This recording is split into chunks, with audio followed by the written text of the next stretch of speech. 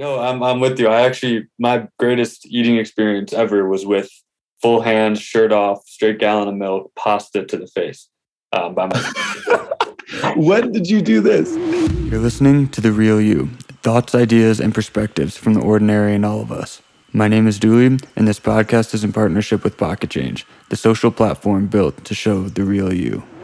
I'm interested in this. When you get to Italy, land the plane, you guys go to your apartment, you get some, pizza, pasta, whatever you're getting. Pizza, pasta, pazza, pista. What are you doing on day 2? Like when you get there, you set up your shit, you go to bed, now you wake up. What is your plan? So McLeese gets there a month before I do, like basically a full month. I get in April 17th to fly into Rome and then take a train from Rome to Florence.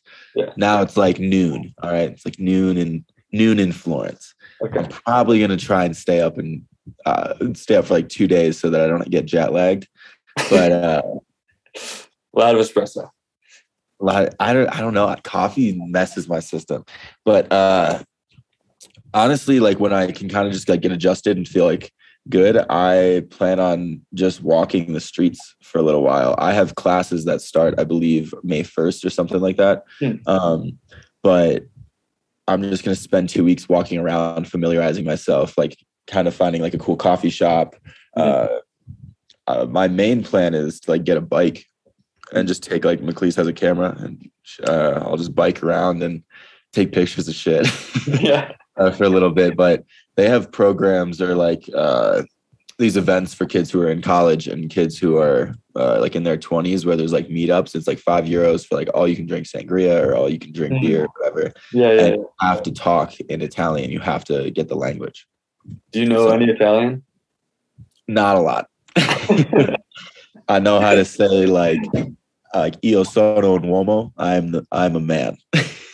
Okay, there we go. That'll get you far.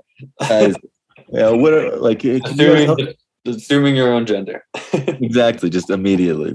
I mean, I feel like in English, there's definitely a lot of like gender pronouns that we can like balance between, but I can't imagine like all the other Romance languages where like words are literally female or male based on, or like theoretically based on just the language. Like you can't really change that too much.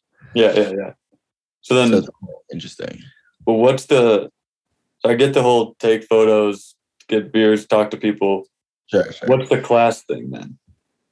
My class is an Italian class. So for 20 hours a week, I have an Italian class. To learn Italian? To learn Italian. And then for another 20 hours a week, I have an internship, which I'm trying. I sent in my resume and like a cover letter for what I wanted to do, which would essentially be I really want to work in either a wine bar or on a vineyard part-time. They might put me in a hotel, which is like what I'm trying to leave right now. I'm trying to like get away from.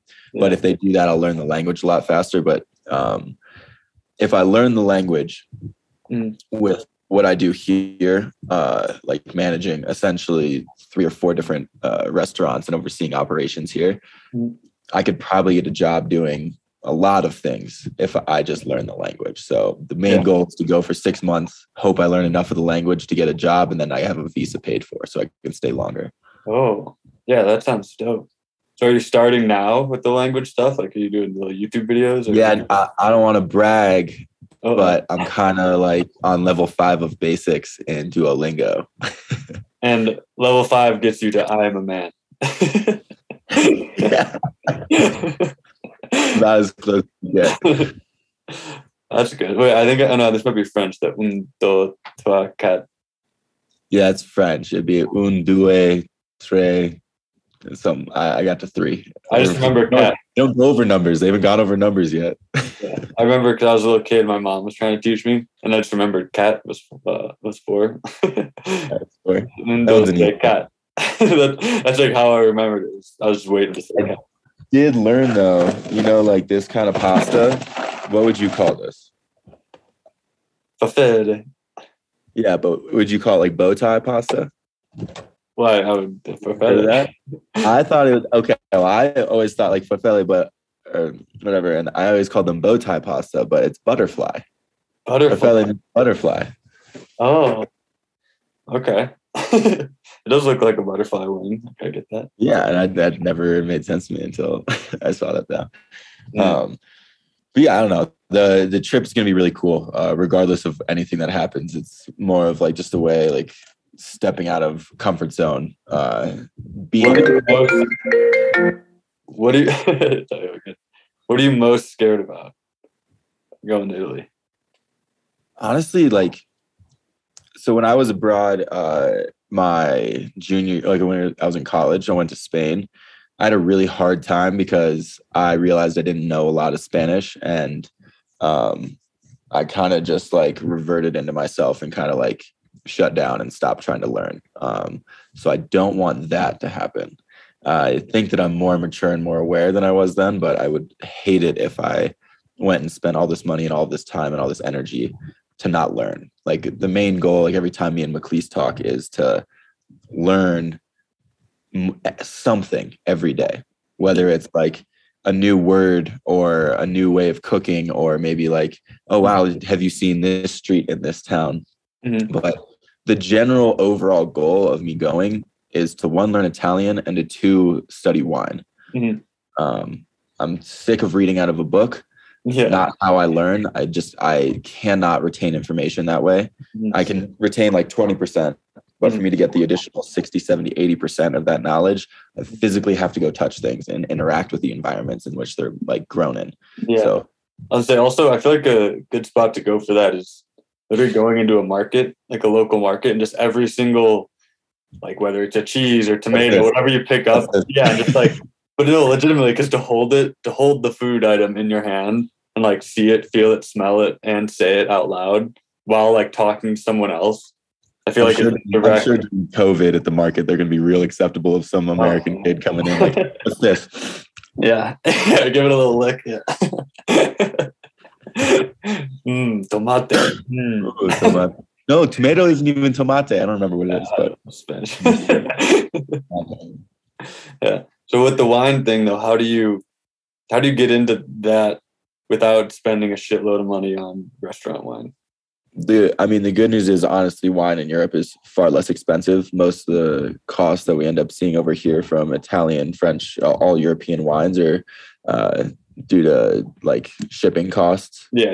And I mean, shipping costs, you have these distributors or these producers that have been making wine for thousands of years, so they have notoriety. So those wines are a little bit more expensive. And then I actually don't know if this is still applicable, but I know when Trump was in office, he put in 100% tariff on cheese and wine as just like a big fuck you to the EU.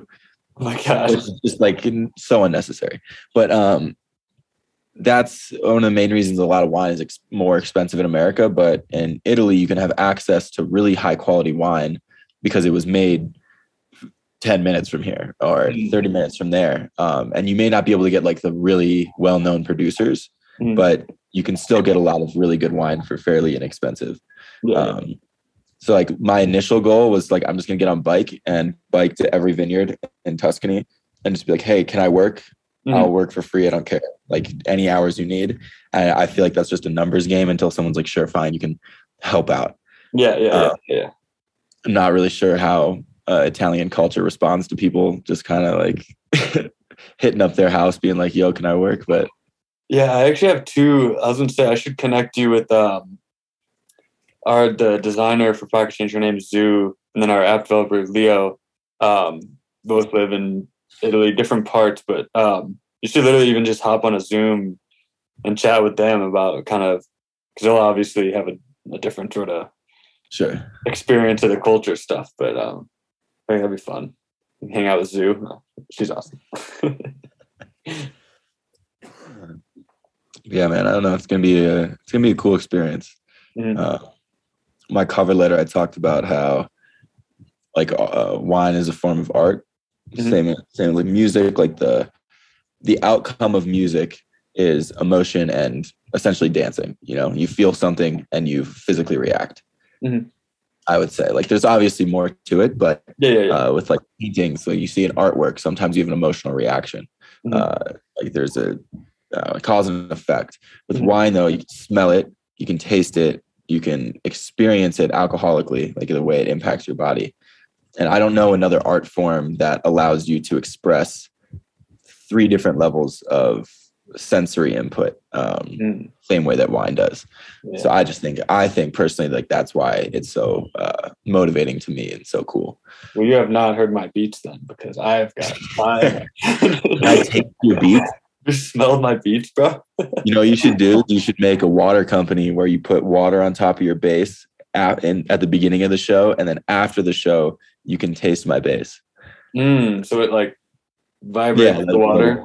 Yeah, like vibrated water. So interesting. I actually had this conversation with my buddy Tripp the other day, but if I won the lottery right now, and obviously, you know, you do the whole get all your friends and family set, the charity stuff.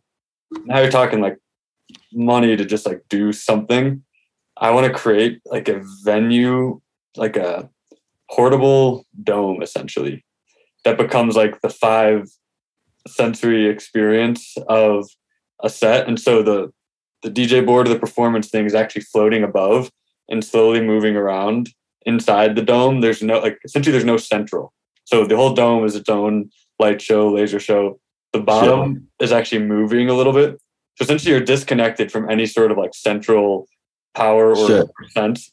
And then at the same time, now you've got a dome at which, you know how speakers and bass have like, you can feel them like blowing like, but having little actual wind gusts sort of things. You can put water sprinkling above, obviously little fire things. And then of course you can put in little like sensory smells, but basically the idea is you go in and enter a complete immersive world sensory experience. No phones, obviously, at the start. You put your phones at the outside thing. No phones. No, that's like rule number 1. But it's kind of, to your point, tapping into, there's all these different arts and things that pull at our emotions, but usually it's just sensory triggers and how they're adjusted. If you could take someone into a whole world where you kind of throw that for a whirl, but also in a familiar setting of what would be kind of like a concert or a sound-esque thing. It also doesn't have to be banger music, but whatever type of shit. That's my lottery spend right there. Is creating a sensory experience like no other. I like that. A lottery spend. I don't know what I would. But I realized earlier though, like I'm definitely deducing a lot of other art forms to just one form of sensory input that I'm talking about. But because that sound like you do feel the bass, you can feel it in your chest. Mm-hmm. Like that's crazy. Yeah. I remember standing like super close to speakers and like feeling that bass feels good in your body. Yeah. Or it feels bad depending on who you are. But so like I'm thinking $100 million, right? Lottery. Everyone else is already taken care of. Dude, I feel like I'd want to do something for the greater good, but I'd want to do it on a scale where like I can't even, I don't know. Like my first thought is like, oh, travel the world. Cool. Sick. Great. Done. That's easy. Second thought is like have a house in different places. And it's like, okay, well, like that's kind of more like useless. And it doesn't actually like, if I have $100 million, I can do whatever I want. Then it's like about like a deep human personal level of trying to like connect people to people. Mm-hmm. I don't know. I think I would open up I'd open a restaurant for sure. Mm-hmm. But like I've talked about like a Michelin star restaurant, like try and get a Michelin star, but in a way where it like just fucks with people. Cause I kind of think a lot of restaurants are, I don't know, like I get it. So the service quality food is all excellent. But if I created something like a Michelin star restaurant where you could only eat with your hands, you're not allowed to use utensils, and it's all food that's kind of difficult to eat with your hands. Like spaghetti, soup. Yes, like, I think that would be really funny. Yeah. And it would challenge people, but like the food would have to be like excellent. Yeah, unbelievable food that challenges you, like challenges your palate. Mm. And then you also are physically kind of like, this is weird. Like we're eating with our hands, but we used to eat with our hands. Like, but way back in the day, we ate with our hands. So like, fuck your fork. No, I'm with you. My greatest eating experience ever was with full hands, shirt off, straight gallon of milk, pasta to the face by myself. When did you do this? This was I think it was probably sophomore year of high school, maybe freshman. Or no, it was eighth grade. It was eighth grade because I was coming back from my soccer practice, and like you come back from sports practice, whatever, and you're like fucking hungry. And so it's my mom made her homemade spaghetti thing, which takes like hours, and it was the day after, so it actually kind of sits in its own, gets better flavor, and it's my all-time favorite meal. And I come home, I was a big milk kick at this point too. I started drinking a lot of milk, so milk was a standard. And I come home and no one's home, and we have a big thing of the leftover pasta. And you only got a gallon of milk, but it's just that last little shakeable. I'm not gonna pour that into a cup. I'm not. Yeah. But then it all kind of started to click. I was hungry as I've ever been, post-workout by myself. I heat up the pasta, and before eating it, I've got all my shit there, like the fork and the knife and whatnot. But I'm kind of just like, fuck it. Drop the shit, fucking take my shirt off, and literally, I'm not kidding, just all over my face. It wasn't like I was trying to like nibble little bits of it. It is legitimately the most indulgent food experience I've ever had in my entire life, and to this day, the best meal of my entire life. And it had to do, the hand part's fun, but it was the collective experience of the like hunger plus the like a little bit of like barbaric savagery. Yeah, a little bit of goddamn liberty. I can eat my food I want. I'm free. I'm free. That was freedom at its finest.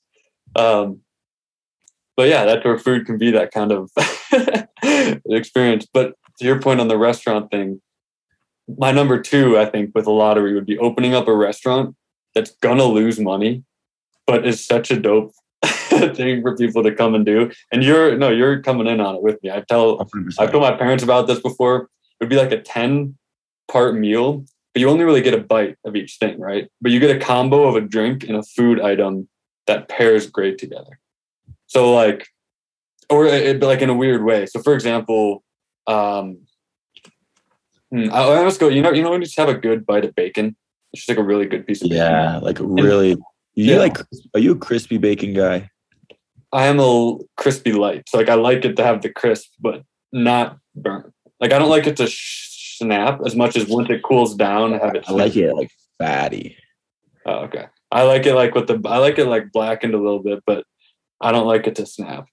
No snaps. But I also like really thick bacon, so it's kind of different. That's where I kind of was hesitant with the question, because even when you kind of burn it, it still has its own meat. Thin bacon's kind of fucked up. Yeah, no, they're just jipping. It's just messed up, man. Yeah, but back to but even that, you don't need a whole piece of bacon. You just get, or maybe it's a whole piece because it's just one bite. Okay, you get a whole piece of bacon, but then it goes with like even kind of like a more maple whiskey thing. So like Angel's Envy rye is a sweeter version of a rye right there. Perfect. See, this is why we're a good combo here. But literally even that, or you go a step further, for example, like a good mac and cheese, like, when you actually layer it in with some of the bacon and some jalapeno, but I don't want a whole fucking thing. In like Riesling. Oh my God. And Riesling? Riesling is like, keep finishing yours and I'll explain. No, tell me what that what's Riesling? Riesling is a grape variety from like Germany, but they grow it in the United States. They grow it in France. But it has like so many different levels of sweetness that it's grown in, but it's able to stand up to these like really like kind of like fattier, heftier meals. So like it's one of the few wines that you would want to drink if you were kind of trying to pair with spicy food. Most other wine has like a little bit too much astringency because like it's higher alcohol. Like Riesling kind of wavers between like, it can honestly be as low as maybe even 9% and go up to 13% just based on fermentation. But it's good with the little spicy and kind of fatty things. Good with the spicy, like fattiness, super cheap. Like I think if you have like a really nice, maybe even like mac and cheese with the little bacon bits and then the jalapeno, like, but you don't need a whole fucking bowl. I'm talking no. Even like a spoonful, like a really cool spoon that's just like one big or 2 bites. Yeah. Okay. This is also important. The way in which the food is consumed. So, for example, when you stuff your mouth full of food, I'm convinced that it genuinely like explodes into all your taste buds and it tastes better. Like, have you ever eaten a muffin where you just put the whole muffin top in your mouth? Yeah, but I feel like I'm suffocating. Yeah, but there's But ignore that feeling. Ignore the suffocation and focus on the explosions of flavor. Yeah, exactly. So, but still, like that kind of aspect into the service of this restaurant. So for the mac and cheese thing, that's good because you want that full explosive thing. Whereas even say something like it's something you like nibble on. I mean, then you're just talking about richness at that point. Like something that's really rich in flavor. Like you could even do like a little Wagyu cube, like a tiny Yeah. fucking A5 Miyazaki Wagyu, just like it's a little bit, just enough that because that's something that you take a little bit of and that'll coat your mouth. Yeah. Rich and delicious. And here's the thing is we can do each of these set things, like a 10 service thing, but it's not just fancy foods. Like no, it doesn't have think about like something that's as good as like a buffalo wing and some beer. You just get like a little 4-ounce pour of beer and like a good buffalo wing. I'm actually all about this because like the hard part is like, do you ever do a tasting menu somewhere? Yeah. And you're like, fuck, I really liked that first course and I didn't want to eat the rest of it. I just want to eat a bunch of the first course. Yeah. So like maybe it's like a test. Okay, you do a test. Yeah, it's a little test. So it is like little cubes of everything at first, and then you figure out what you want. And then you pick your grand finale as like your thing. You pick two. You pick like your two grand, like your main course, and then there's like little snack dessert style things or something. Or we do a part 2 where it's literally like there's just more. It just never ends. Yeah, it just keeps coming. That's honestly a way though. It's and so it's obviously we'll make it like $10. Like we're losing money on this. This is not a profit oriented business. So here's the deal. You're gonna rope me into something that's already thought of. The plan is that we're losing business off the bat. We're gonna be losing money. We're not losing business. We're losing money. The business is a great experience. This is lottery money. Here, this is your 100 mil though. After you've traveled the world, after you've done it all. I still think you could break even. I mean, if we really want, whatever it is, if they're at this point, you just make it free. Maybe this is like a whole lottery game where you have to like do it and then you get your like ticket to win a reservation. But genuinely kind of. But also, you know, like camping, you can go to like fancy camping spots and you have to reserve them like a year and ahead. Yeah. That's the problem we had when we tried going camping in the sand dunes. Yeah, exactly. So, but that's because it's not theoretically in a capitalist market, they would just bump up the prices until it became unbooked. But that's not what they do. They book it out appropriately and give everyone their shot at it. That's what I'm talking here, to where it's literally anyone from any background can come in and get the finest. It's not even the finest meal, like the finest foods. It's just the best experience. Like, what is the dopest thing we could genuinely have someone experience food and drink wise in tune with itself still within a relative hour and a half timetable. So it's like still being able to try wines you've never tried or the whatever, even if they're not alcohols, like G2 Gatorade, purple G2, not the other G2s, just purple G2. That's on the menu somewhere because we got to put people onto it. And so it's just that type of shit where it's like genuinely picking the best shit, not the notable shit or the clout shit, making it actually the best experience possible and accessible to anyone at any price range. Yet there is a competitive nature to get a spot. I have something you need to buy. What's up? You need to buy the Noon grape. Oh, tastes exactly like the purple G2. I doubt it. Identical. I doubt it. Dude, if you're looking for, try it. Try it one time. I'll try it. I'll try it with grace. But I will be skeptical to believe that it is of match to the top level of Gatorade ever created. I'm blown away by that statement. G2 Gatorades are not G2 Gatorade. Okay, we're back to the generalized. No, not all G2s. But red G2, especially when not cold, literally tastes like medicine, like cough medicine when you're 8 years old and don't want to take cough medicine. That's red G2. Purple G2 tastes like fucking grape Jolly Cheer after you fucking just had the greatest fucking meal of your life. And grape Jolly Cheer. I'm just talking about the emotion of sipping. Okay. So that's great. That's purple G2 Gatorade. What's your top Gatorade? I like Cool Blue, Cool Blue. which is kind of those kind of things never made sense to me. Like I guess I can get behind like grape being purple, but what the fuck is blue? Like, yeah, lemonade, lemon lime, okay, sure, orange, okay, Blueberry. Blue, but it's not blueberry. Yeah, I know, but that's not the flavor. Just like, but it's so good. Whatever it is just like this amazing concoction of like sugar and salt that they've created that is blue. This is blue. I think they did it right. Do you know who did it the best though? Was the blue Dum Dums. Damn, the little lollipop. In a minute. Well, you never got your hair cut recently or something? I haven't had a haircut in like I haven't had a haircut in like 8 months. Yeah, well, that's why you don't get enough blue Dum Dums. Also, I'm not going to like sports clips. Where are you going to get your haircut? I get like blue Dum Dums in my haircut, so I don't know about your haircut. Clearly not going to the best spot in town, but